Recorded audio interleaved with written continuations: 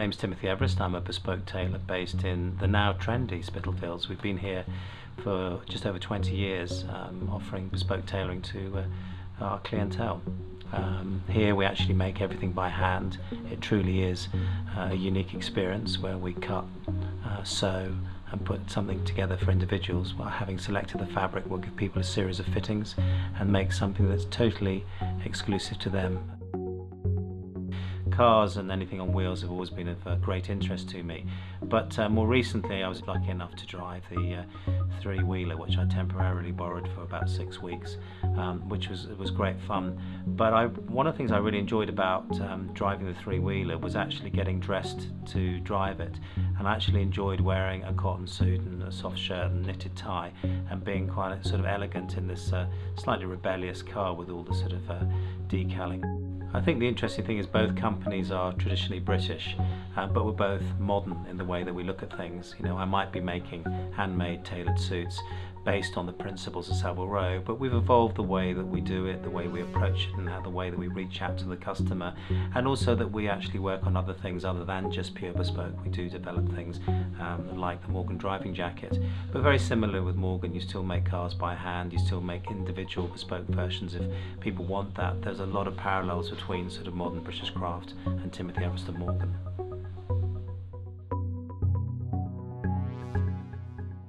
So we wanted to work on something that was quite neat and tailored, but relaxed at the same time. So something that we could take a bespoke approach to tailoring for Morgan specifically.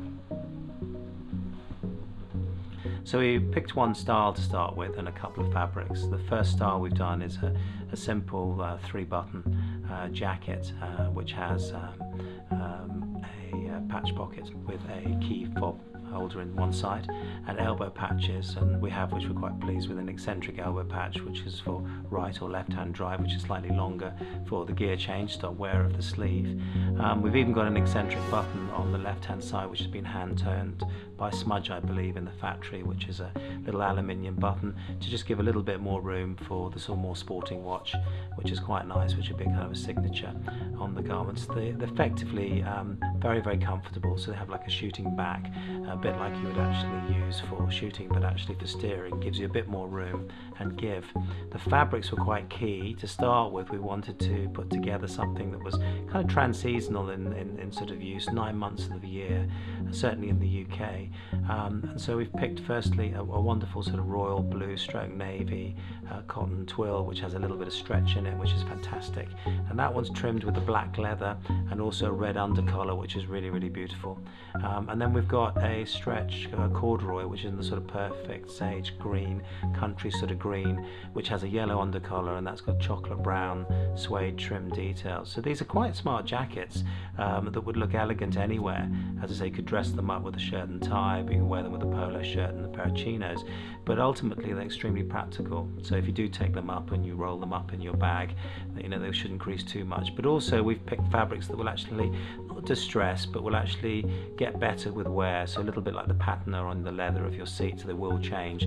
The same with the corduroy, it will start to change in age, and that's something we thought was quite nice, rather than having this thing that was just, you know, transient. It was something about having that was going to get better with wear and become your own item. So in this day and age where we've got things that are sort of supposedly authentic and vintage, and they've been washed to look like that, it's rather nice that you start off with this kind of clean, pure product and it becomes your own vintage, your own piece of something special.